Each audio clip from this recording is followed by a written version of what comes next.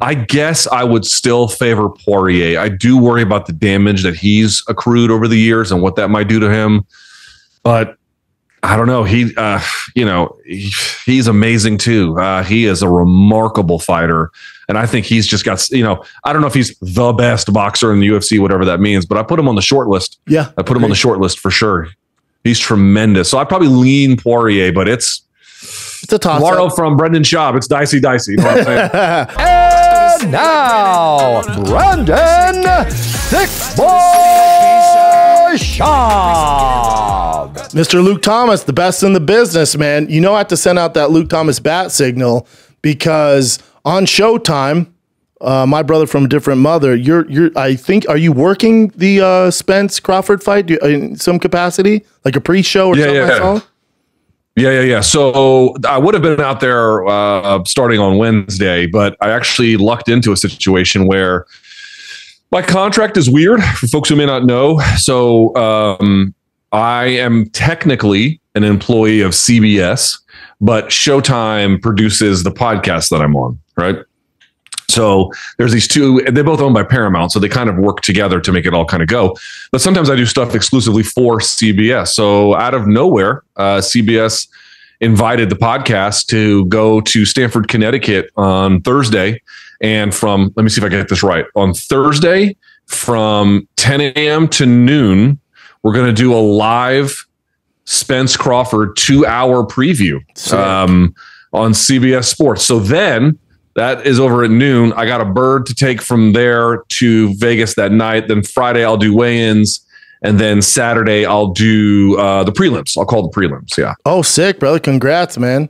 I saw that. That's big. And then so it's going to be Morning Combat that you're flying out for tomorrow when you guys do the 2-hour long thing in Connecticut. Yeah, just morning combat only for CBS Sports. Gotcha. And then I'm flying out separately. Yeah. And that makes sense. So I'm surprised I haven't had you guys work more. I mean, this is such a massive fight, but because your co-host, Brian Campbell, his background's boxing, right? Like he knows boxing like a motherfucker.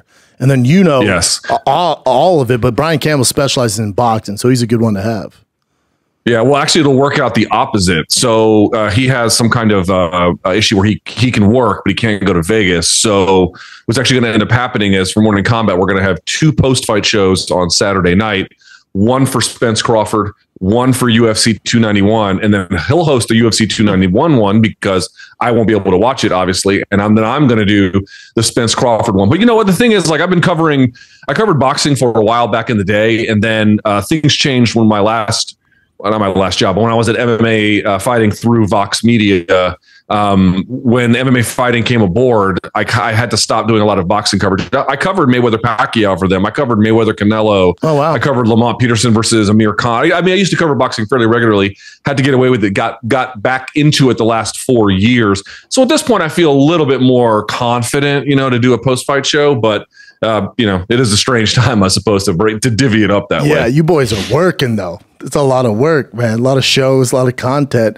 But it's a good business to be in, especially the fight business right now, because, like you said, Saturday you have UFC 291, which is a big dog, which we'll talk about. But I feel like, and just maybe it's the group of guys I'm around, Calabasas, California, maybe it's that. I feel like there should be more hype for Spence Crawford, man. Like, this is a fight the boxing fans have been waiting for how long? And now Showtime made it happen. Shout out to Showtime. It's coming to fruition here. You're talking about, 2 undefeated fighters. One guy 28-0. What's the other guy? 39-0. It's insane. Yeah. It's nuts. Yeah. But I just feel like I asked my team this, and maybe I should fire him. I don't know. But I go, are you guys more likely to buy? Are you more excited for it? This can make you throw up. I said, are you more excited for Spence and Crawford, or Nate Diaz and Jake Paul? And they're like, if we have to pick one, we're going Nate Diaz, Jake Paul. I said, get out. You guys are pieces of shit. Wow. But yeah, that I feel like there's, I don't know. Like what sells more pay-per-views? That's a good question. Do we know the pay-per-view price point for the Diaz fight yet? Do we know that? Is it $49.99? It might be. I honestly don't know. Yeah, if there's because you got to imagine they're going to probably charge. I don't know this. I'm going to guess upwards of 70 or 80 for Spence Crawford. Again, I haven't. Don't quote me on that, but probably I'm assuming that. Yeah, probably $79.99 for the HD. And so I don't know. So if there's a substantial difference in pay-per-view, that will obviously affect buys. I mean, here's what I'll say, right? Like Showtime is kind of coming off of, not that people are making direct comparisons, but we're kind of coming off of not too long ago, the Tank Davis and Ryan Garcia fight, which was fucking huge, right? I mean, that was a monster fight, right? And I know you know Ryan personally and everything. Yep. So it can't compare to that. Tank is one of the biggest stars in boxing, just on pure star terms. Ryan Garcia, one of the biggest stars in boxing on just pure star terms. Spence and Crawford aren't that. And so it won't be that. But I still think it will do. I mean, here's my sort of official guess. I'm going to guess between 5 to 750K pay-per-view buys. I agree with that. Which is still very good. Mm-hmm. Yeah, still very good. I think Diaz will probably do somewhere around that, maybe slightly less, but still probably pretty good as well. Jake Paul came out. I understand. Go ahead. Sorry, I didn't mean to interrupt you. That's me. Just to wrap up, I think, no, it's okay. Just to wrap up, I just feel like you're right. Like it's not Garcia and Tank, but I think by the time Friday and then Saturday gets here, the buzz is really going to build. And when you think about it, I mean, don't get me wrong, Tank Davis is must-see TV. He's the best knockout artist in boxing right now, and his whole kind of persona out there is insane. So, he brings a heavy spotlight. So is Ryan Garcia. When you're talking about straight-up boxing, like as far as talent goes, I mean, this is the best fight we've seen in I don't know how long between these two, between Spence and Crawford. I mean, talent-wise, it's one for the ages. This is, man, I struggle to think about what the most, I mean, people compare it because of the relevancy it had in terms of determining, generational talent, as well as, the best fighter of that moment to Mayweather Pacquiao. Now, it's not going to do Mayweather Pacquiao numbers. I don't, obviously that's not really in the cards, but in terms of like what it means for the sport, it's pretty close in the sense of, again, the celebrity and the size of the fight notwithstanding, just the actual boxing terms. It's to decide basically the pound for pound best guy in the sport. And you talk about it. I did a 1 hour breakdown on all of Errol Spence's game. You can check that out at youtube.com/morning combat for folks who haven't. I saw it. And dude, like thanks, man. I break down a lot of film, and I'm always honored to break down. Please, I want to be clear about this. Like, it's always an honor to watch professionals do something and be like, "Wow, you learned so much, dude." It was a treat to watch Spence's game up close, and I couldn't believe some of the shit he's able to pull off. He is just, you know what he is, man? He's a fucking Terminator. Yep. He's a Terminator. He just clubs these guys into submission, and then on the other side, you have Bud Crawford, who is, I don't think this is in any way an exaggeration. People can take issue with it if they want. I think a boxing genius. Yep. I think one of the highest fight IQs I've ever seen. And those two hammers are going to meet.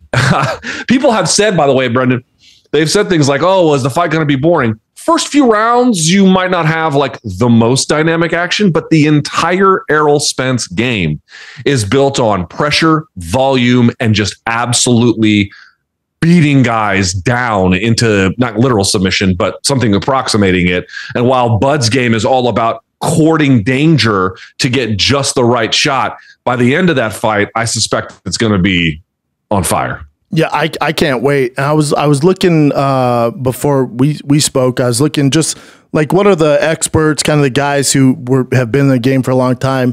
Who are they siding with? I'd say the majority of them are siding with Bud Crawford. Mm-hmm. Yes, that's what I've seen as well. I mean, listen, I kind of get that, right? Like, Bud has a little bit more magic to his game. You know what I mean? He's got a little bit more of that spellbinding ability to just find the right shot and the right combination. He's a devastating finisher.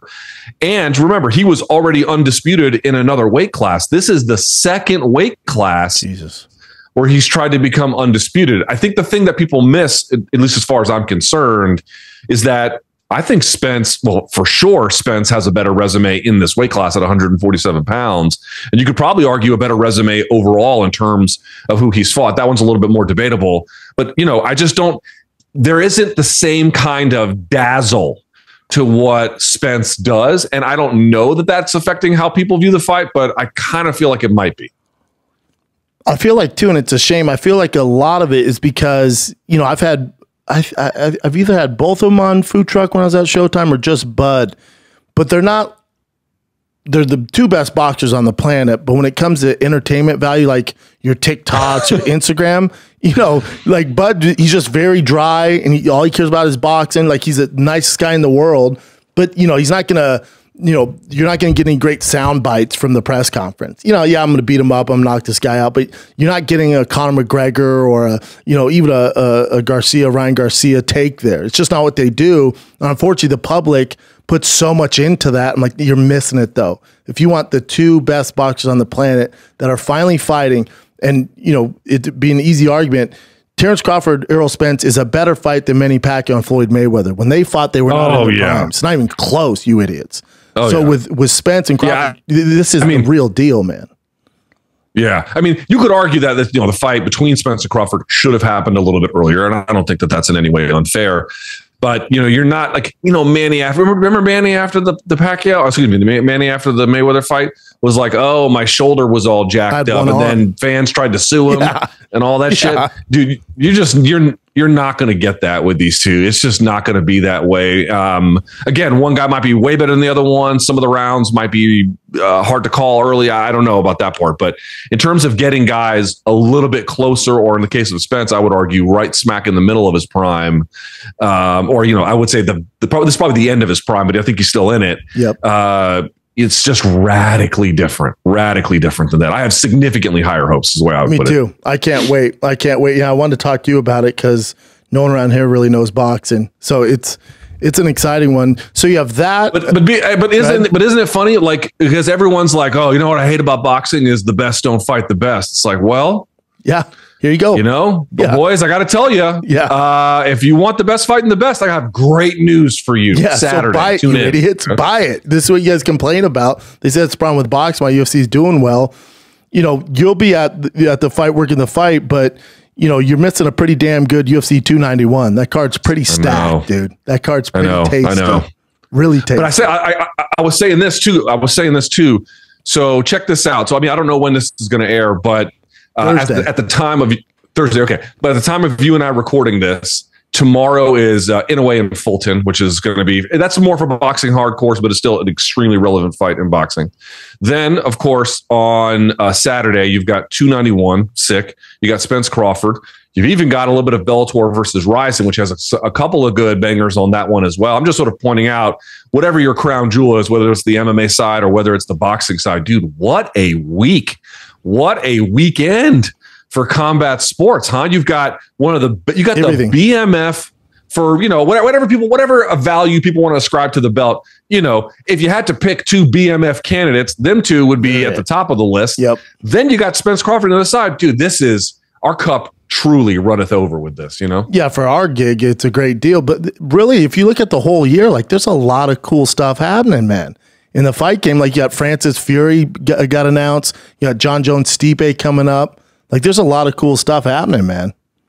What's your temperature, so to speak, on Francis and Fury? I was one of the guys. I'm close with Francis' agent Markel. I'm close with him, so I talked to him pretty frequently about it. When the PFL deal got announced, I think people are missing the point, because when that PFL deal got announced, I went, okay, well, for him to leave the UFC, they have to know that the Fury fight can happen. Because if he left the UFC, just signed with PFL, terrible idea. Even though the PFL, you know, they're giving him all that guaranteed, you know, money and half the gate and the pay-per-view, it's nuts. That business model is not going to work. There's no way. So that can't be the move. I said the only way that it works out for Francis is if he gets that big marquee fight with Fury or Joshua or Wilder. If that doesn't happen, he made a mistake. And everyone just, you know, was hounding Francis, making fun of him, saying horrible, who's he going to fight and all that stuff in PFL. I don't care about PFL. It's not about the PFL. His fuck you money comes from fighting Fury. And he made it. It took some time, but he made it happen. So no matter if he gets knocked out in the first second or first round, doesn't matter. What he did is unheard of. It's a win for Francis. So it's a huge win for Francis. And it's also, I talk about it on my show, it's like, be careful because, you know, Dana White, the UFC, they didn't want this fight to happen. They don't like when guys go on and do these things. Also, you know, the other matchmakers in boxing didn't want this fight to happen. They want Fury to fight Usyk. So there's going to be a lot of news coming out, fake news, you know, for lack of a better term, a lot of fake news. At first it was He's only making $8 million. That's not true. Then it's an exhibition fight. It's not real. That's not true. It's 10 rounds, you know? So it's like they're trying to like put a wet blanket on this thing. It's just not working. So I think it just shows you that Francis is a threat. I think he made the right choice. And no matter what, he's going to walk away from this way, way richer, which was the plan. I don't care what happens in PFL. That's a side note. I don't care. Yeah, dude. Like, I mean, I don't think this is likely. I'm not saying that I expect this, but you couldn't like rule it out. And what I mean is, my guess is Francis will probably pull somewhere between, when it's all said and done, between like 30 and 40 million, but that could go higher, right? So let's just say it's, I don't know, 50, 60 million, maybe even 75 million. That seems a little excessive, but you know, you get the idea. Do you even need to fight after that? You know what I mean? Like that's what it's icing on the cake. Ton of money. Yeah, dude. And it's like, and you know, people are like, oh, he could have fought John. They offered him the most money in the heavyweight division of all time. It's like, okay, did they offer him 40 million though? See, he's won. Right. Like he made the right choice. Who's he gonna fight in PFL? Dude. Who gives a shit? Some poor sucker who's getting knocked out that we're not gonna watch, but he's won as far as boxing goes. That's all that was his whole point, man. He's done it. Yeah. He'll make more in that one fight than not only from that last contract they offered, but that contract plus every other contract he had in MMA. So correct. You know, he gets the last. Assuming it all goes through, he will have the last laugh. But it was funny just to like bring it full circle. Bud Crawford, I guess, did his open workout at like the UFC PI, I think, or something like that. Mm-hmm. Maybe the Apex or whatever, something like that. Some UFC facility. And so he was doing media day there for himself. And one of the reporters was like, hey, what chance? I think it was an MMA reporter. Like, what chance do you give Francis? He was like, zero. Fucking zero. He was like, he didn't even say like 0.1. No, zero. I was like, but I will say, yeah, he's right. But I will say this. And again, I don't care about any of that. Francis getting paid. If he gets slobber knocked in a second, he still made the right choice. But I will say this, and you know, that's how I got in with Showtime. I was the MMA expert for Conor versus Floyd. So I had to sell people on Conor beating Floyd, which, you know, it's a paid gig. I tried my best, man. It was a tough one. But Francis has more of a chance to win than Conor does. Because Francis has that one shot knockout power. Like, if I don't give a fuck if you're Tyson Fury, Alistair Overeem, you know, Mark Hunt, I don't care, Roy Nelson, I don't care who you are. If Francis lands with 4-ounce gloves or 10-ounce gloves on, that fight's over, dude. So he has a better shot to land that than Conor does beating Floyd Mayweather. That's all I'm saying. Yeah. Neither one's going to win, but I'm just saying. Right. Yeah. I mean, I wouldn't bet against Fury either, but you know, the interesting part was, like, I remember, you know, Paulie Malignaggi, you know, Paulie too. I like Paulie a lot, actually. Like, I love Paulie. In MMA.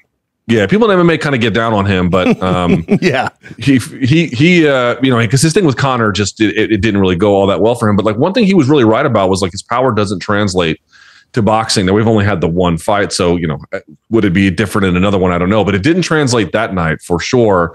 I have a feeling Francis's power will translate, but I guess we will see. What was that? October 28th. October. Now let me ask you this: that's 2 weeks before John Jones Stipe Madison Square Garden. What sells more pay-per-views? I'm asking again, what sells more pay-per-views? Francis Fury or Stipe John Jones Madison Square Garden? That card's going to be loaded, but I just feel like Francis and Fury, they sell more pay-per-views when it reaches out beyond just our fight base.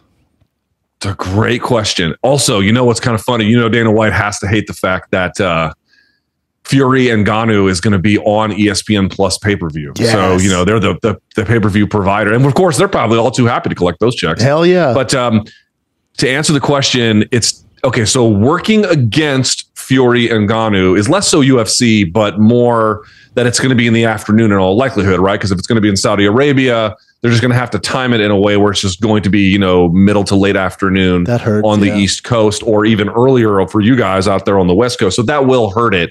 But like, star attraction versus star attraction, as I do think the Jones Stipe fight will do well. Please don't misunderstand me. But I think Fury and Ngannou is listen, here's the thing I always try to explain to, not so much to you because you know this, but like to hardcore MMA fans. It's like the biggest section of not just hardcore MMA fans, the biggest section of MMA fandom and the biggest section of boxing fandom are the people who know the least about it, right? It's the casual fans. Like, you're pulling in people who know fuck all about anything other than, I know that guy's name, he's big and powerful. I know that guy's name, he's whatever. And they just want to see that collide. This is why, like, Spence Crawford has a little bit more of an uphill climb relative to that in that sense. So Jones is a big star. Stipe, obviously, I think in that matchup will complement him nicely for top of the marquee.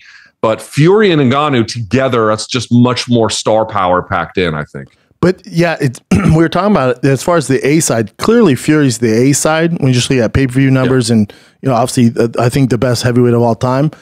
But Francis, in theory, isn't a pay-per-view star. If you look at his sales with the UFC, that's why they're willing to let him walk. They went, "We're good, man. Go ahead."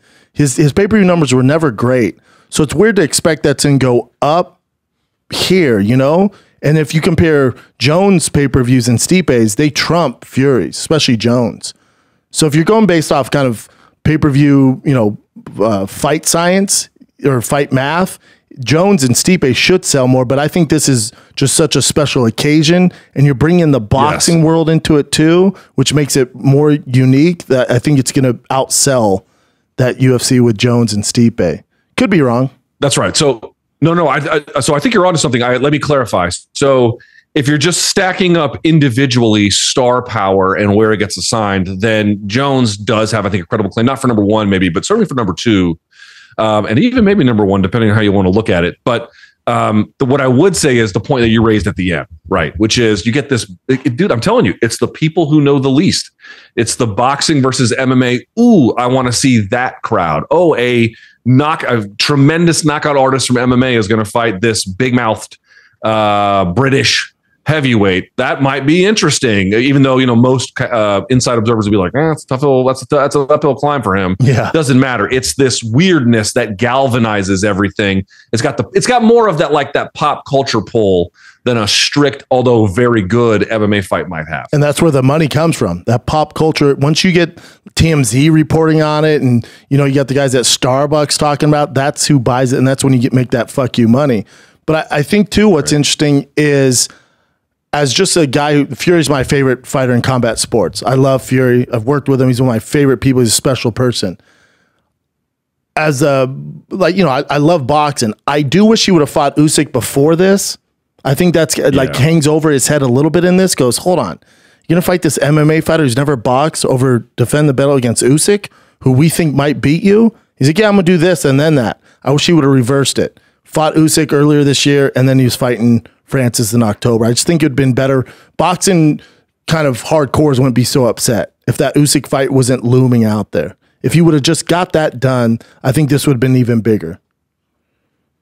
So if you talk to people inside boxing, one theory that has been floated to me is that what he might end up doing is fighting. Well, he's going to fight Francis. We know that. But then after that, it's rumored that he could turn around quickly, including as early as December, late December, like a Christmassy kind of time, and then fight Usyk then. Gangs. Now that is contingent. That's contingent upon a lot of different things going correctly, which we all know in combat sports is not smart to bet on.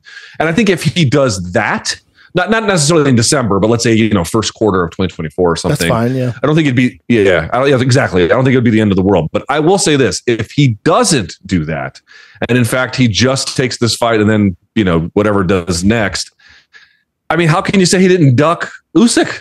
How can you say that? How can you say he didn't? He would be literally avoiding a fight to take another fight, and that fight was for the one face, one name.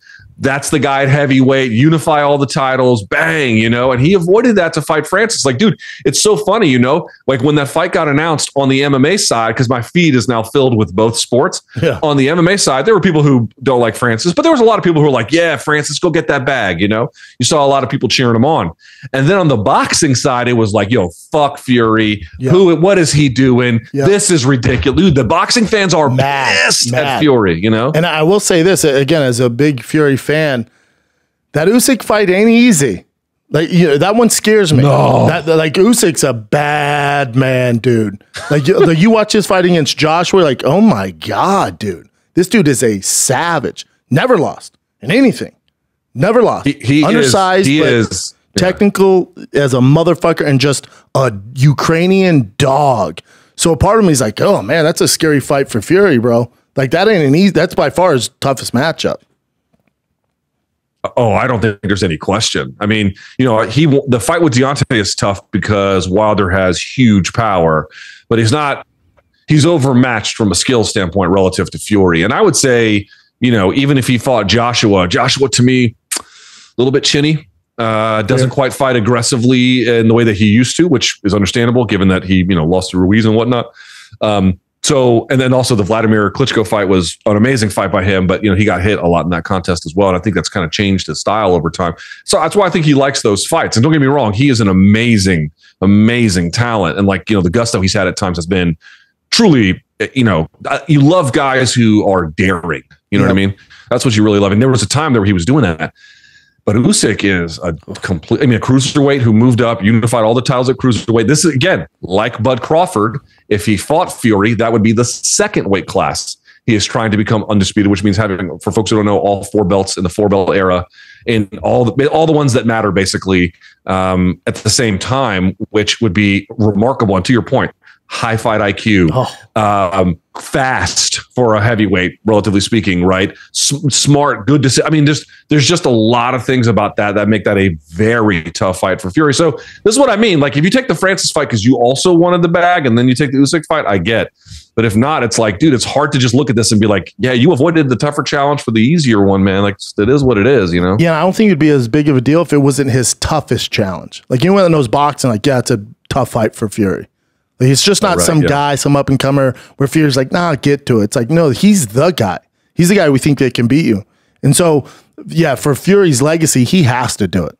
And he's going to piss off the boxing fans forever if he doesn't fight Francis and fight him shortly after, which I think he will. It's not like Fury's scared of him, for God's sakes. I hate when people say that.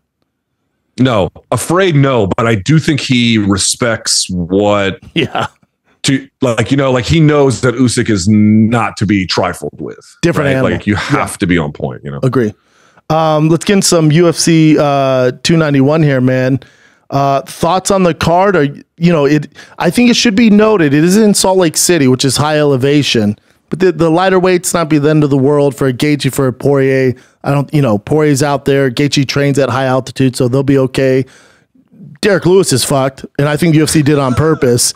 They're like, hey, dude, damn well you can't go in the second and third at elevation. You get 1 round of Fury. Let's get this guy out of here. So I think that was intentionally done. They're like, you got to go. Damn well you can't get to the second and third round. Dude, I might be misremembering this, but I don't think so. And I want to be clear, like, anytime you see I was in the back for, I think it was, I want to say, I could be getting this wrong, but I think this is right. I was in the back for UFC 135. That's Jones versus Rampage. That was at the Pepsi Center, Denver, Colorado. Right? You know that well, I'm sure. And I remember being back there and seeing, I believe, Mark Hunt versus Ben Rothwell on that card. Yep. Yeah. And I remember being backstage. Now, you got to understand, I think that fight went the distance or something pretty close to it. The distance, you see. Yeah. So you see guys come back from a 3-round UFC fight. Yeah, they're going to be a little fucked up. But I remember watching Mark Hunt, and I'm not kidding. It must have been like 20 minutes. No, that's not quite that long, because after he went to the triage place, he went back to his thing. But there was a while there where I watched him, and it looked like he could not get enough air. Like, he just kept like a fish out of water. Yeah, exactly. Like, just gulping it. You remember Dana? Ben Rothwell wasn't as bad. You remember Dana goes, we will after that fight at the press conference goes, yes, we will never put another heavyweight fight in Denver at high elevation ever again. And then shortly after that, you get Kane and Verdum, or was it Kane and Verdum in Mexico, which is even higher elevation? City, which is even higher elevation. Nuts. Yes. Yeah, dude, it's amazing. People like, you know this really well, but like, if you've never been at elevation, and again, for a high level athlete, like, to your point, Gaethje, who's accustomed to it, but even then, a guy who's at sea level most of the time, like Poirier, I think he'll be just fine when it's all said and done. I mean, these are guys in incredible cardiovascular condition; they'll be okay. But dude, if for folks who've never been at elevation, dude, it will fuck you up, and it takes a long time to really get used to it. Like, dude, I'll tell you a story, and this is not the same thing. And I'm not a high level, I'm not an athlete in any capacity. But for example, where my wife is from, she's from a place in South America that has even higher elevation than Mexico City. It's about another 1,000. So Denver's about 5,000, give or take. Mexico City, I think, is about like 7,200, 7,500. And then where my wife is from, Bogota, Colombia, it's at 83 or 84. God damn. Right? Dude. Yeah, dude. You get up that high, and it'll mess with you a little bit. For example, you can't get sleep. It will throw off your sleep schedule. The high altitude at times will completely reduce your appetite. You have no desire to eat whatsoever. So you're not sleeping necessarily. You're not eating. You remember, like, Verdum went to Mexico City when he fought Kane well in advance. Kane was like, yeah, I'll show up the week of. Dude, week of at 7,500 feet is unacceptable. You will not be, your body absolutely will not be ready for it. So I don't know what Derek Lewis has been doing. I don't know. I think the UFC did intentionally. I hope he's been there a little while. Yeah, I think UFC's like, hey, dude, this is elevation. You got one round to get this done. I think you got it done against DeLima there. Are you excited for the BMFL title? What's your temperature on this? Are you one of those guys that can't wait to see it? I mean, I don't really. Here's the thing. How do I explain this? It doesn't do anything for me or against me. I'm with you. Like, I'm with you 100%. That it's there. And I also want to say this, like, if the individual athlete takes pride in it, then I kind of have pride for them a little. But if they don't, then I understand that too. I mean, what does the title really mean? I don't know. I don't know what it means. I guess everyone can decide. Here's what I can say. These are two A-level fighters. They are still on the right side of 35. Folks forget this. Poirier was Gaethje's third UFC fight. He is a significantly different guy this time, although, of course, so is Dustin Poirier. So for me, it's like there's so much quality and story in the fight that if they wanted to put a belt on it of dubious value or significance or even meaning, then I understand that. I understand and accept that. I can't get on here and be like, oh my God, I can't wait to see it. It's like, yeah, it's cool. It's cool. I don't want to be, you know what I mean? I don't want to be some hater on it. I'm not like, it's so terrible. It's fine. It's fine. That's where I'm at with it. It's fine. I think for me too, with the BMFL title, I think I'd be more excited for them if it changed their pay structure too. Does that make sense? So if you become a legit champion, your pay structure is significantly different than if you're just a contender. If that title winning the BMF, they went, yeah, you're getting the same, kind of pay that you would get if you were an actual champion. It's like, damn, this actually means something. It doesn't mean too much. I mean, for the fans, it means a little something. So I'm like, all right, whatever. I'm excited for the fight. I feel the same way about this as the way I do about Makhachev and Charles Oliveira too. I went, okay. Even though that's for an actual title. Really? I went, yeah, I'm not hating any facet. They're two of the very best. Yeah. We just saw that fight. I just fucking saw Makhachev destroy Charles. I just saw it. And then they run it back, and it's not like a 2-year, 3-year layoff where Charles Oliveira's been in the lab and he's gotten better and his confidence is different. He got one good win, and then they run it back. It's like, okay. Now, I don't know what else they would do at 55, so it makes sense, but like Makhachev jumping to 170 was interesting. Him against Volkanovski was fun. But this, I just went, all right, I've seen it. I don't think Charles beats him, so it's like, all right. Well, I would say I don't think what you're saying is unfair. I would say I'm in a somewhat different position, which is I don't really take issue with the analysis that you have. I think it's actually pretty fair, but there wasn't a big time between the first and second fights. To your point, they didn't have really I think they wanted to do the Volk fight, but it just wasn't gonna work. And also Makhachev versus Edwards, it's like, okay, I mean, these are two good fighters, but like, why the fuck are we doing this? It's weird. You know what I mean? Like, it's weird. Yeah, it makes no sense. It doesn't really make sense. Yeah. So, but here's what I would say. I have a lot of respect for Beneil Dariush. I have a lot of respect for his game. I have a lot. He lost against Charles fair and square, but for Charles to beat him the way he did was like amazing. And we know Charles is capable of being both amazing and then being at times, falling short. But what I mean to say is there was a couple of things he did differently in that fight that told me he learned his lesson. Like he used to always do a jumping spin kick to close distance, and a lot of guys would block it, and he would use it to close distance or back him up against the fence. And he didn't do that at all this time, because when he tried to do that shit against Makhachev, he just got out of the way. It didn't go for him. Yep. And he kind of was confused. So it's like, he was eliminating pieces of his game that were flashy but stupid, or just real at bare minimum, just not valuable.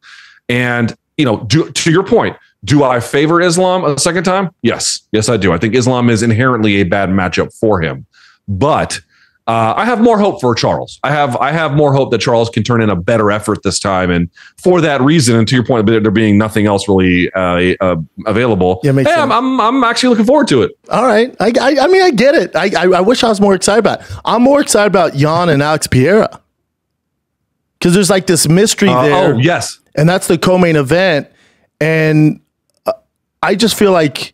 My head's going, Jan's bigger dude. He has more MMA fights. He can take him down and end this thing pretty easily.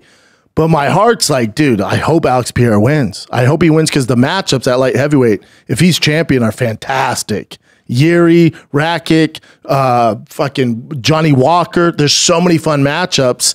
But they gave him the one, besides Magomedov, they gave him the one fight that's kind of a disaster for him in Jan. I'm like, why would you do that? Could be. There's so many funner fights for him. You fucked them. It could be, too. It could be, because Pereira kind of holds his hands like this, like he's kind of out here. Yep. Which is why he got counter from Izzy. He popped Izzy and then just he wasn't like this. He didn't have his guard high or whatever. He just kind of pops him and then leaves it here. This is gigantic opening. So Izzy stung him for it. It's like, dude, well, if Izzy can do that at 185, you would imagine that Blachowicz could do that at 205. But here's what I'll say, man. I know he fought. I'll just say this: in MMA, I am very curious to see what Pereira's punch resistance looks like at 205. Me too. Also, I want to see like what his build looks like at this point. Someone was saying he was walking around at like 230, 235, something like that. Yep. And which is like, you trying to get down to 205, which I'm sure he'll do, but like, it's like, holy fucking shit. I mean, this guy is huge. And the best part is like, dude, this division at the top is kind of a mess with, Hill got injured. I feel bad for Hill. And then Yuri had a whole thing. He's coming back. You didn't even mention Ankalaev. Ankalaev's kind of sitting out there looking for a dance partner because his fight with Jan sucked the horn, or at least it didn't resolve in anything. So it's like, so you've got Pereira, Jan, Ankalaev, Rakic coming back, Walker. I mean, dude, to me, it seems like the division has like okay, it doesn't have a dominant figure. And I think that's always better to have a dominant figure than 100%. Not.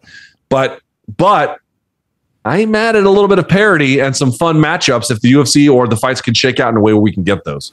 And in Ankalaev, it's like, get out of here, dude. Get out of here. Like, he's the one guy that's going to wrestle all these guys. I hate to say it. He's a good dude and he's fun to watch. Get out of here. Because if Alex Pereira, Yuri, you got fucking Johnny Walker, like, let them have their fun. Ankalaev, get out of here. Get out. We got to have some fun here. I feel like Ankalaev will strike with people when they're like a little bit overmatched, Yeah. But it's like against a dude like, do we really think he's going to kickbox for 5 rounds with Alex Pereira? Like, I don't really think that. Absolutely. What I mean? Now, Jan did an interview in New York Post, which is funny. New York Post barely covers UFC, and he was on the front cover there. And he goes, I'm going to strike with him. My plan is to strike with Alex Pereira. I'm like, oh, this is just him baiting Alex. Like, he thinks he's going to strike with him, and he's going to shoot a double leg and drive him to the cage faster than anything. There's no way he's that stupid. He needs a win. And he's also 40. You got to remember, Jan is 40. Is he really? Is he 40 years of age? Good Lord. He is older than I thought he was then. You know what? He stood with Izzy for a little while. Now, Izzy's different. Izzy's different. But, he's not afraid of doing that. But I think you're right. Like, listen, Izzy kind of got a little shit when people got mad at him when he was like, I made the path for him when he was talking about getting to himself. I made the path for Pereira a little bit easier because he didn't have to go through all the wrestlers. He just got to go through a quickened path. He's right. And people had to kind of push back on that, but he was right. He was absolutely right. I mean, if you're Jan Blachowicz, just honestly, if you're Jan Blachowicz and his team, are you really planning to stand with this fucking cyborg? Hell no. For 20 or for 15 minutes? Dude, fuck that. That's crazy. I hope he does, but yeah. I mean, it'd be great. If he wants to win, but it's like, no. Forced to bet on your mortgage or something. It's like I'm going to bet on a little bit of ground action if he has any sense, but he does. So I think that's why I'm more excited for that fight. It's like this mystery fight. Like, is Alex at 205 is going to be this monster? Jan can't take him down. He's forced strike with him. He knocks his head off. The light heavyweight division could use that, especially with, you know, Jamal Hill being out. Yuri's hopefully coming back. And then there's so many fun matchups for Alex. I don't know. I'm more excited about that. The one, tell me where you at the temperature on this. Tony Ferguson, Bobby Green. Does Tony Ferguson make you more sad, or does BJ Penn's downfall make you sadder? BJ says, well, Jesus. It's a tough one, right? The night is young. I would say Penn. I think he's a Hall of Famer. First ballot Hall of Famer. Dude, but people just, if you missed BJ Penn's prime, I don't even know what to tell you. You know, like, and I use this word sometimes maybe a little bit too much, but this was one guy when I remember after he beat, maybe it was the Shirk fight or maybe it was the Diego fight. I'm not sure which one. Maybe it was the Diego fight. I remember thinking, like, dude, there isn't and of course this was later proven not true, but the way in which he looked, like, okay, you know this. When BJ Penn was all in his prime with the Marinovich brothers, dude, he was absolutely terrifying. The best. You just can't even imagine, dude. And to this point, like, you know, this is getting a little bit esoteric. Craig Jones has talked about it, but like octopus guard is a thing you see a little bit more now, certainly in jiu-jitsu, but in MMA. But he was doing octopus guard back takes in the second Hughes fight. This is a long time ago. Like people ask, like, whose game would translate to today? And I think some things have to be changed around for just about anybody you pick. But if I had to pick like a guy in his prime to come and compete and, like, you know, do well, dude, prime BJ, impossible to take down, impossible to hurt, could hard puncher and jiu-jitsu like you'd never seen before. Yeah, dude, he was a fucking phenom. And then to go from that to like all the losses and then that like super weird run for governor thing after he was having. Did you ever pay any attention to that? I paid it. I just tuned in to one of his like town halls. You know what, dude? I to one of his town halls. I couldn't. He wanted NASCAR in Hawaii. He was like, we need NASCAR. I'm like, this is fantastic. This is like great. What makes people? I know, like, what makes people think after a lifetime of fist fighting that they would be a good candidate for municipal governance of an important U.S. state? It's insane. It's like, dude, this is not even. It's not even in the same. You know, it kind of bummed me out, to be honest. Yeah, it kind of bummed me out. I think Ferguson has had. Yeah, go ahead. Yeah, well, I was just gonna say Ferguson to me has had some difficulties. Yeah, that's been well known. So my only hope is, and recently I know he pleaded not guilty to I believe a drunken driving charge. I could be getting some of that wrong. Yeah, I was in LA. Yeah, I hope that I hope, you know, he's got a family around him, and I hope that he can be happy and live a life with them. I don't. These are two guys, man. I really like Tony Ferguson, you know, and I liked BJ Penn. It's just I don't know what the fuck happened to BJ, man. But also Tony Ferguson, his prime. Remember when he won like 12 fights in a row, dude? And we were supposed to get that Khabib fight, 3 times in a row. It just wasn't happening, and we didn't know who was the best 155er walking the planet. You were the Tony Ferguson guy or Khabib guy, and then you look at his like strength of schedule. I mean, my God, man, he fought killers, dude. Even, you know, he's had this tough run with the losses, but they're not throwing him easy guys, man. They're thrown to the fucking wolves, which I don't get that. I don't get it. I've never understood that. He's just getting thrown to the fucking savages, man. Yeah, Bobby Green is he's no pushover, you know.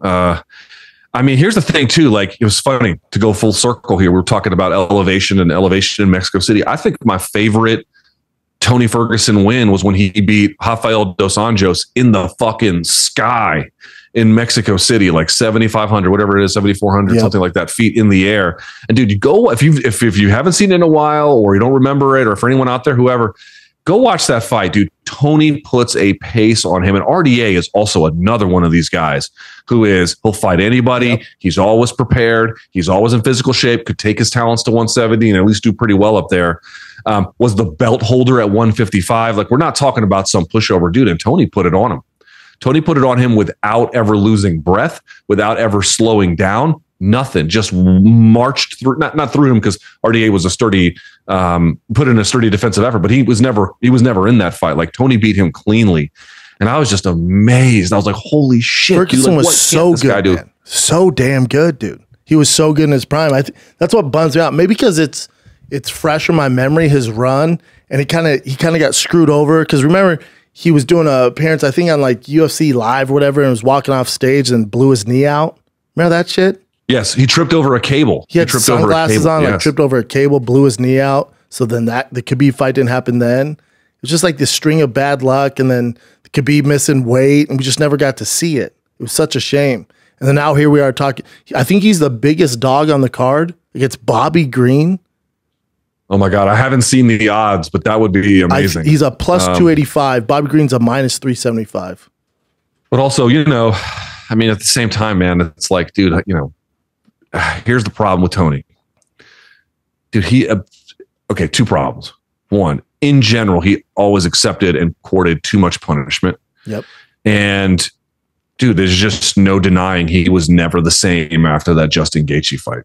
He was never the same guy. He took a tremendous beating, and remember, it went on. And those are the ones that get you, right? I remember the first time that I had seen this in MMA. I remember when Rich Franklin beat David Loiseau. Oh. And if you've never seen that, dude, the fight just keeps going and keeps going. Rich just keeps beating the shit out of him. Dude, Loiseau was never the same after that. You can change a guy. You can change a guy. And he did. Gaethje did. And dude, you just can't be in car crashes like that as often as he was and then just be the same. It doesn't work that way. And I think he paid for it. And now we're at the spot where, unfortunately, I just don't exactly know what he has left. I hope I'm wrong. Me too. I hope you're wrong. I hope he wins. God knows he needs it. I remember that Tony Ferguson Gaethje fight. I remember my co-host Brian Callen. He loves UFC. He's not hardcore, but he watches when he can. I remember he's like, I'm never watching UFC again. I remember he was like boycotting for like 3 days. He was like, that's it, man. This is abuse. How does nobody throw in the towel? He's like, how can Dana do this? I'm like, it's not really up to Dana, Brian. Like, you should be mad at his corner. His corner should be the ones throwing in the towel. Dana can't throw in towels. It's not. He's like, but how can he clear him to fight? And all. I'm like, what can you do, man? It's tough. It's tough.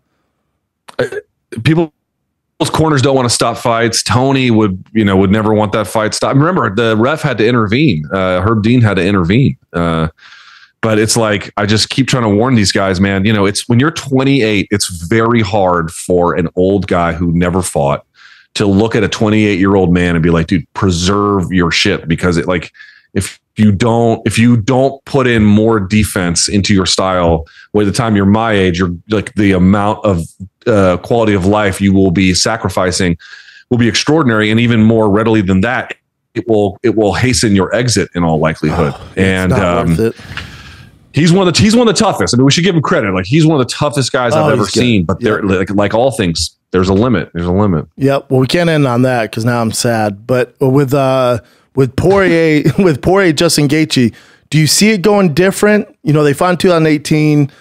Trevor Whitman and Gaethje say after that fight, I've changed my style. I'm fighting more strategic. I'm fighting smarter.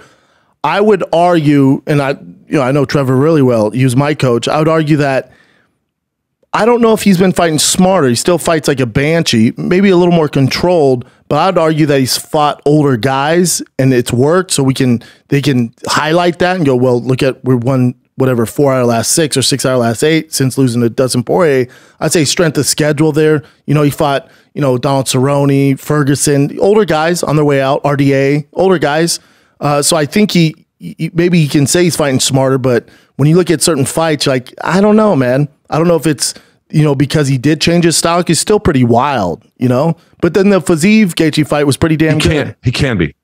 Yeah, I was just going to say that. So I was one of these guys who was like, well, maybe father time and all that damage. Because listen, I mean, the first guy who will tell you that he knows that his style is going to, hasten his exit and cause problems is Justin Gaethje. Yeah. He has been very, very upfront with the audience and he is aware of the cost he is bearing, which is unusual. Most guys are somewhat in denial about it until it's too late. He's been upfront. He's like, I know that the style, and this is even pre all the changes, but still, he was readily accepting the damage. But I tell you what, dude, that Fiziev win was legit, big time, because Fiziev was all over him early, and then Justin kind of stuck it out and stuck it out and stuck it out, and then put it on him late. That ability to rally, that ability to push through, that ability to beat to the point a younger guy like that was, to me, extremely impressive. You know, you asked, like, does he fight differently? I think that I would take something of a middle ground on this one, where I do believe that, you know, he is still hittable in ways that haven't, I'll just leave it at that. He is still hittable, but I think he sets up his offense much more thoughtfully.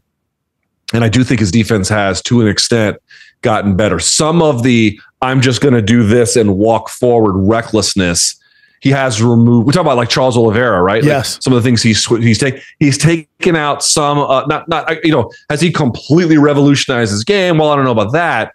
But he's definitely taken out the parts that make him more vulnerable, that don't serve his interest, that make him a target.